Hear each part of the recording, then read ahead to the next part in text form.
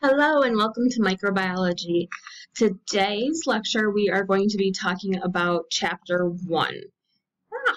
And Chapter 1 is going to be the main themes of microbiology, kind of like the why behind studying it. Like, why do we care? It's not just to torture you guys, promise, but it's actually to learn and be able to identify different microbes and how to eradicate them exactly, etc. I'm sorry. All right, so microbiology is the study of organisms that are too small to be seen without magnification. So micro, you guys know, means small. Macro is big. So macrobiology, for instance, would be trying to identify my baby Yoda, who's my head chef. Love baby Yoda. By the way, he was just helping me can. Yeah. So anyway, that would be macro because you can see it with the naked eye.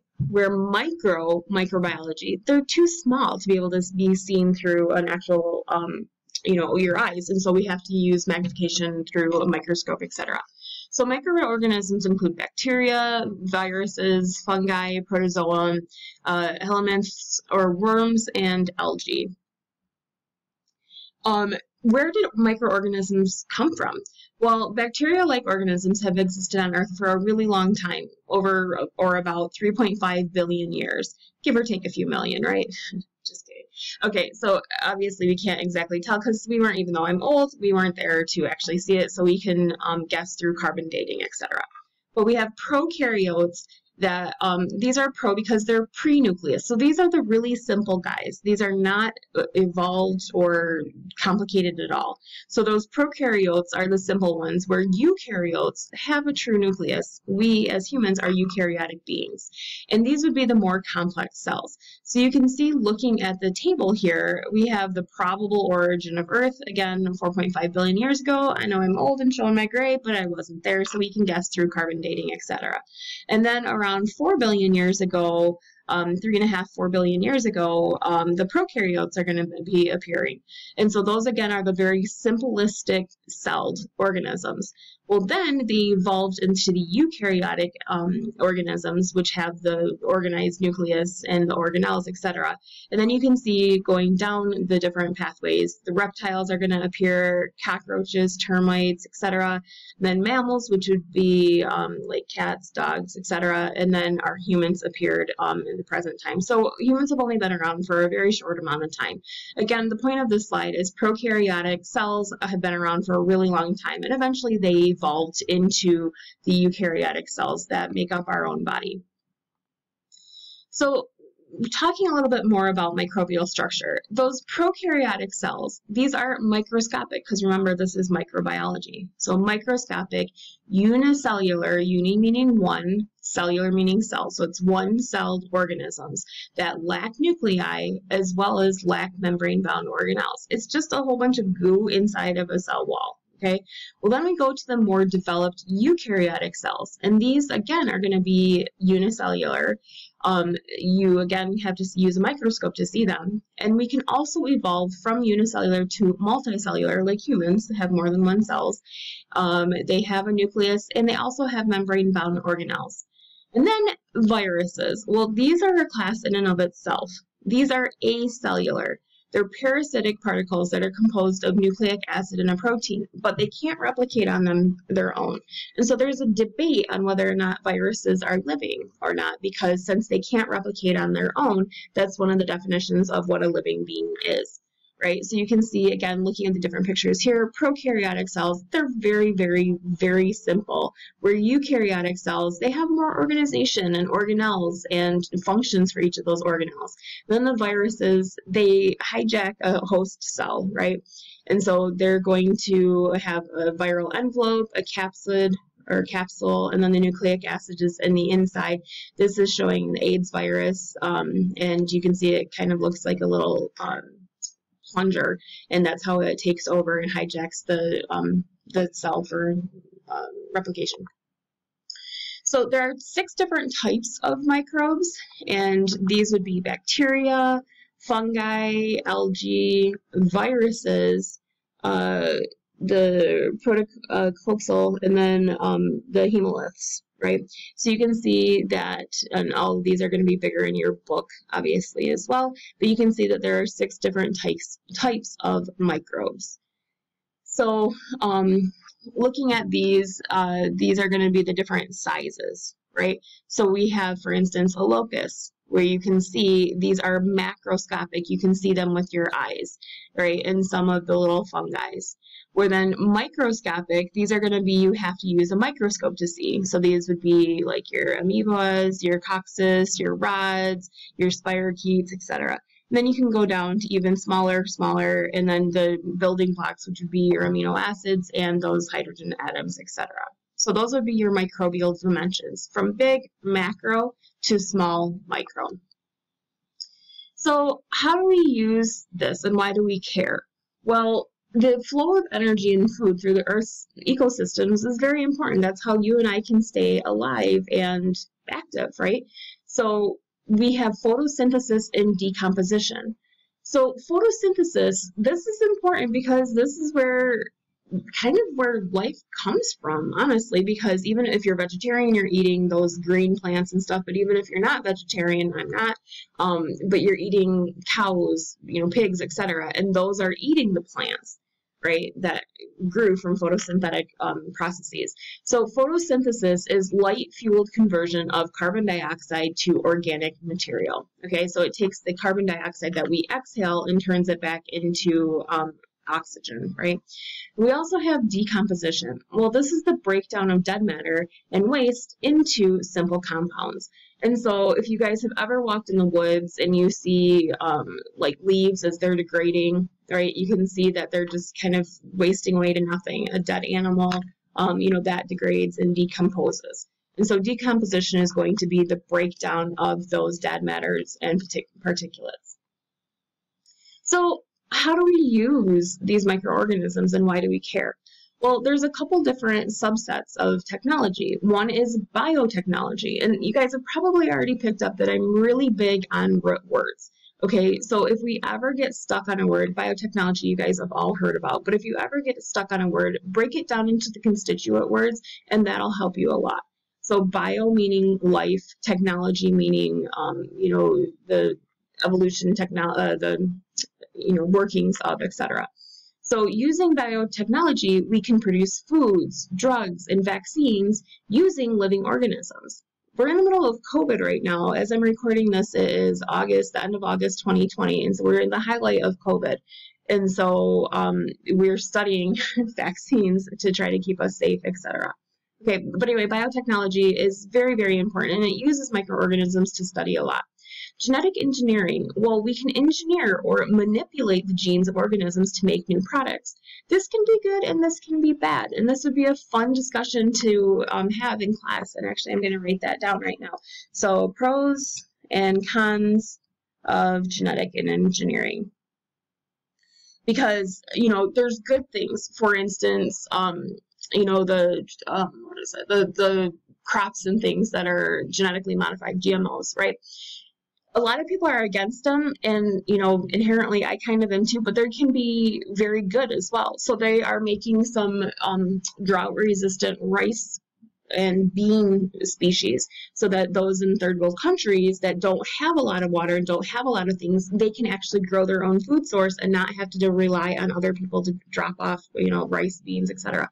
And so in some situations like that, I think genetic engineering can be very helpful, and it can, help stimulate the economy and keep people alive and healthy. The bad part would be, people can do evil things with science too. And so we can think of genetically engineering kits, and there are designer kits out there, mostly in other countries, not in the United States, because it's ethically not really good. But, you can design, I want a blonde-haired, blue-eyed kid. I was blonde-haired, I had blue eyes when I was little. I want to have curly hair like me, but I don't want it to have these health problems. So you can use it to make what you want. So again, it can be good, but it can also be bad. And also with even genetic engineering with fruits. I mean, they're crossing, there's cotton candy grapes, which by the way are amazing, but is that really necessary, or just people just showing off? It doesn't really matter. We'll talk about that during class because it'd be fun. And then also bioremediation. This is really big in the 21st century, right? We're really trying to leave the earth better than what we found it. And so we can use living organisms to remedy an environmental problem. So there's a whole bunch of articles out there, and it's about how people are developing microbes to break down plastic so that we can, break down plastic and reuse it.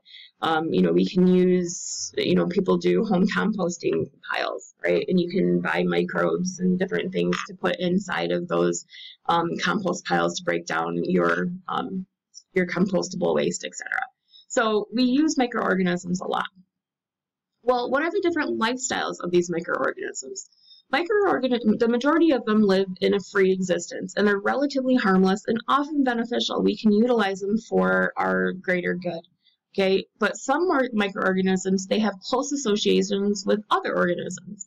For instance, parasites live on or in the body of another organism, and that's called the host. And some of the times it can damage the host. Sometimes we can have symbiotic relationships, but a lot of times they are damaging. And kind of we talked about a virus could be a type of parasite, right? Because it hijacks and takes that over.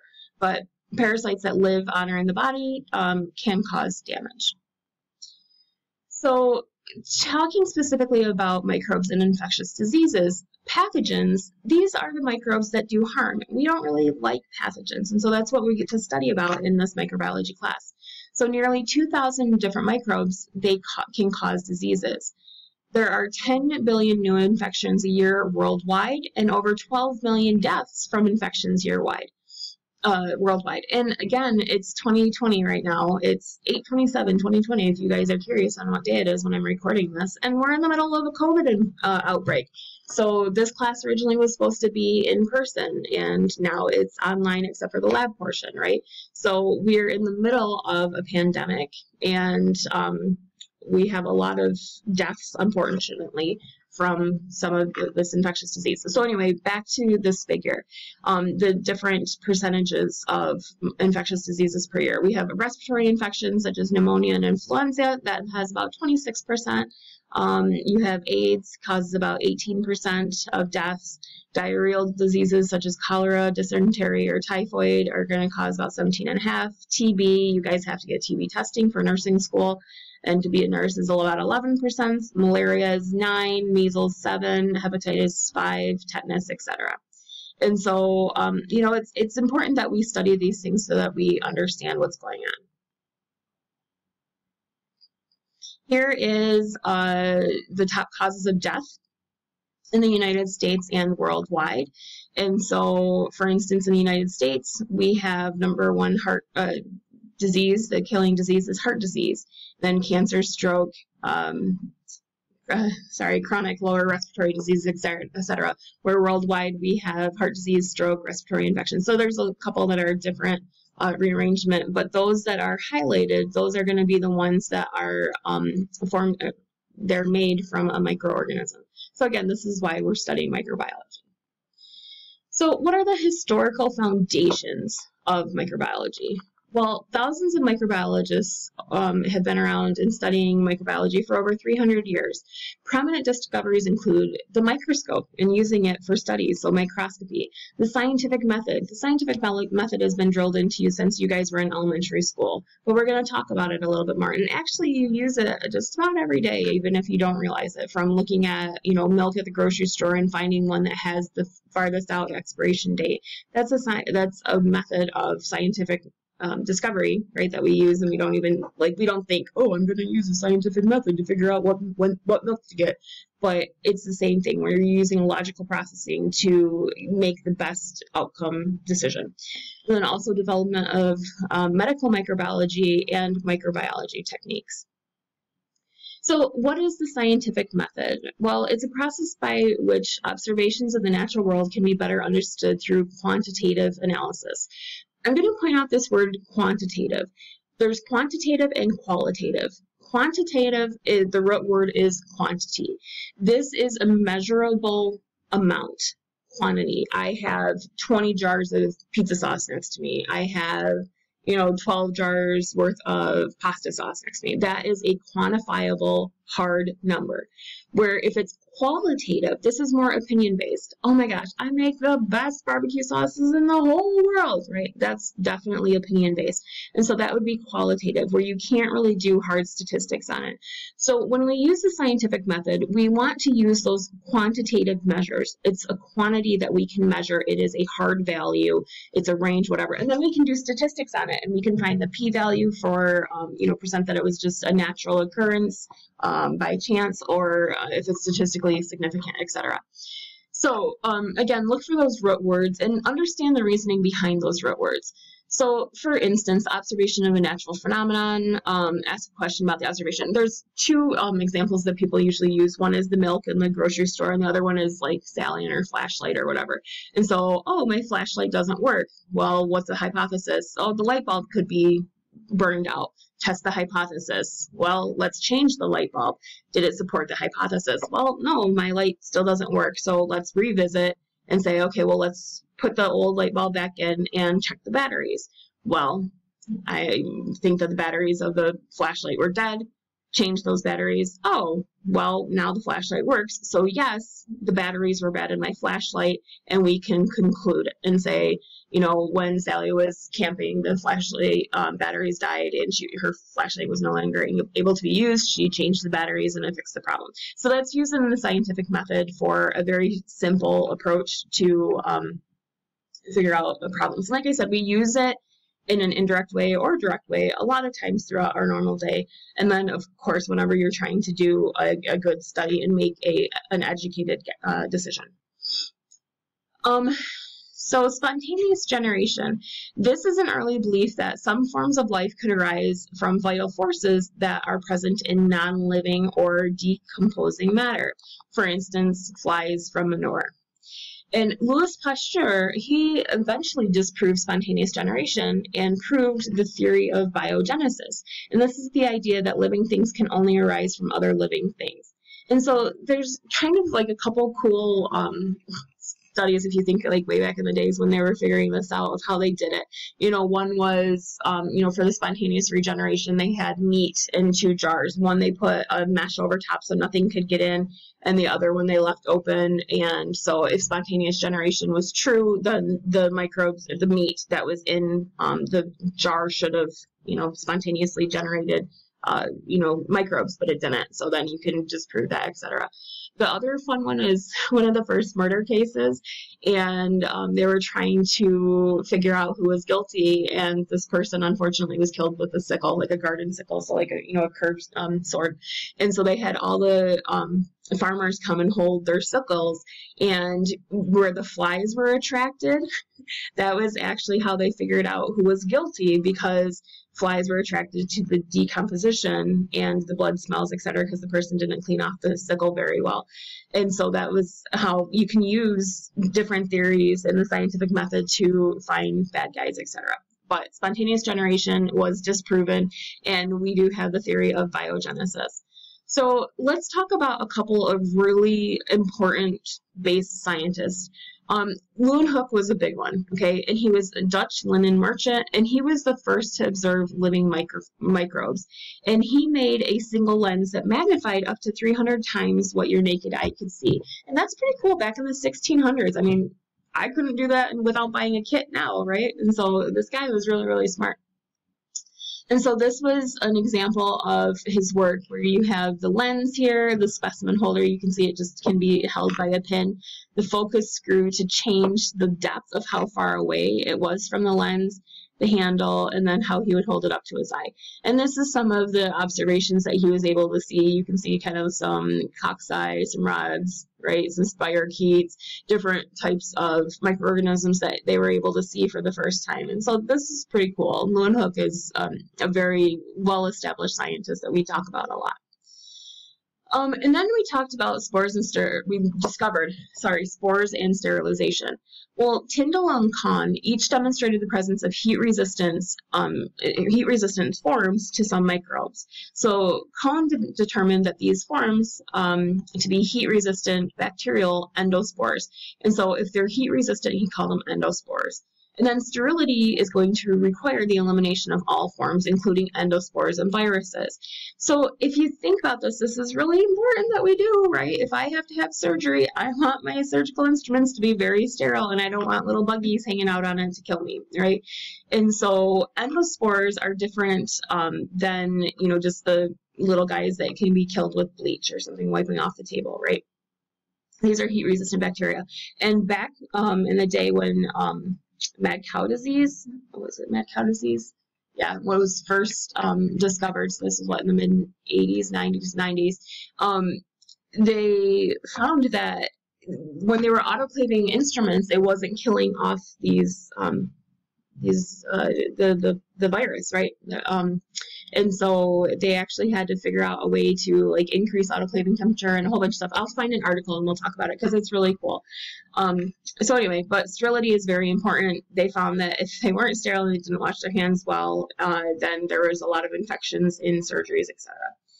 So using the scientific method, they were able to investigate bacterial endospores. And so they had a hypothesis that bacterial endospores are the most resistant of all cells on Earth. So you can have endospores of certain bacteria or cells with endospores. And then they predicted that endospores can survive extreme conditions such as temperature, radiation, lack of water, and chemicals. And then they treated them. They have survival of endospores before or survival of non-endospores, right? And they were able to do different tests, and they were able to hypothesize and prove that endospores are the only cells that are consistently capable of surviving a wide range of deconstructive environment conditions. In order to sterilize, these cells must be eliminated. So obviously take them out and not pass them on to your next person, right? So this led to the development of aseptic techniques. Aseptic sterility, you guys are very familiar with this, and especially with COVID right now. We have COVID hand washing breaks on the radio, right? So we wash our hands and we have to, you know, wash them all the good way and everything like that. So this, these findings were developed into the techniques of aseptic sterilization. So the human body is a source of infection. Okay, so if I get a bad paper cut and I don't keep stuff outside, outside of the wound, it can cause a lot of problems, etc. So there are a couple different people that were really instrumental in making these theories and hypotheses proven. So Holmes observed that mothers of home births had fewer infections than those who gave births in hospitals. Nowadays, most births are in the hospital, but back in the day, they had a lot of home births, right? Well, if you have more infections in the hospital, that's kind of a problem. So we really needed to develop those aseptic techniques. Samuel Lewis, he correlated that infections with physicians coming directly from the autopsy room to the maternity room is what caused these. So these doctors were working on some dead people and trying to figure out what's going on and what killed them, and then without properly sterilizing, changing clothes, washing hands, etc., they were taking those microbes to healthy moms, right? And then obviously that wasn't a very good idea. Well, then Lister, he's the one that introduced aseptic techniques, and these were specifically to reduce microbes in the medical settings and to prevent wound infections. As I was getting ready to record this, it was kind of funny because I was like, ooh, Lister, I wonder if that's why Listerine. Highly doubt it, but that's how my mind works, and I got a little chuckle about it. Okay, so anyway, Lister, he involved disinfection of hands using chemicals prior to surgery, and then also the use of heat for sterilization. So obviously very good because we don't want to go to the hospital and get infections. So he postulated the germ theory of disease. So many diseases are caused by the growth of microbes in the body and not by sins, bad character, poverty, etc. Unfortunately, these used to be very well accepted techniques, or not techniques, but really theories, right? And so they'd be like, oh, Janet, you only got you got sick because you were thinking impure thoughts, so we need to, you know, rebaptize you and get you pure again. Or, oh, you looked at your neighbor really kind of in not a good way because you're married, Janet, so that's a sin, and therefore we're going to give you botulism. Okay. Obviously, we know the reasons behind these things now. It's not anything to do with your habits, sins, bad character, or just because you're poor, right? It's because of microbes. And so two major contributors to this germ theory of disease were Louis Pasteur and Robert Koch. Okay, so who is Pasteur? Well, he's actually not that old, right? Just over 130 years old. That's not too bad, right? So anyway, he showed that microbes cause fermentation and spoilage, and he disproves the spontaneous regeneration of microorganisms, and I think he was the one that did the meat experiment in the different jars. He also developed pasteurization. Oh, he had a cool thing. We don't have a picture of it, but it's, you know, where it was a couple different, it was a closed system with water in between that, you know, didn't allow microbes to travel, or an open system where microbes could travel. I'll see if I can find the video for it. Hold on a second. Anyway, I'll find it and I'll post it. Anyway, he was able to disprove the spontaneous generation of microorganisms, and he developed the idea of pasteurization. So pasteurization, Louis Pasteur. So I wonder if I invent something, it could be Millerization. I don't know. All right, and this was demonstrated what is now known as the germ theory of disease. So Pasteur was instrumental in a lot of things. Okay. So, and then Robert Koch, well, he established Koch's postulates, and this is a sequence of experimental steps that verified germ theory. And this identified the causes of anthrax, tuberculosis, and cholera. And he was also able to develop pure culture methods so that we could study each organism. So we get to actually play with this in lab and, you know, learn from his findings. So wrapping up this chapter, then, let's talk a little bit about taxonomy. Taxonomy is the organization, the classification, and the naming of living things. And this is the formal system that was originated by Carl von Linné. Okay? And this is concerned with classification, which is an orderly arrangement of organisms into groups, nomenclature, fancy word for giving things names, right? And then identification, so we can determine and record the traits of organisms for placement into the different taxonomic structures and schemes. So the levels of classification would be, the largest is the domain, which is archaea, bacterial, and eukaryote, the kingdom, then the phylum or division, the class, the order, the family, and then the genus and species. So a lot of times when we refer to a specific thing, we just refer to it as the genus species. For instance, we are Homo sapiens, right? Homo erectus sapiens. So our genus is Homo and the species is sapiens. Canis familiaris, that would be the family dog, right? So anyway, the levels of classification goes from the biggest down to the smallest. So here would be your picture of domains all the way down to the genus and species. So how do we assign these different scientific and specific names? Well, it's using the binomial scientific nomenclature spread. And it gives us each microbe two names. That genus, which is going to be capitalized, and the species, which is going to be lowercase. And they're both going to be in italics or underlined to determine that they're the genus species. Okay, so Staphylococcus aureus, a lot of times we will we'll truncate it into S. aureus or Staph aureus, but the full name is Staphylococcus aureus. And then inspiration for names is extremely varied and often very imaginative. And so I think it'd be fun if you guys find the most ridiculous named things. It's there's some that are named after Star Wars, Star Trek, and a whole bunch of different things. So they're fun. All right, phylogeny, this is the natural relatedness between groups and organisms. And then evolution, okay? You guys know a lot about evolution by now, right? And so this is going to be where all new species are going to originate from pre-existing species, and they're closely related organisms. They have similar features because they evolved from common ancestral forms. And then evolution is usually progresses towards a greater complexity. So here would be a picture of 3 domains of life. Okay, you have the bacteria, which are your true bacteria. You have your archaea, and these are odd bacteria that live in extreme environments such as high salt, like Salt Lakes in Salt Lake, Utah, right?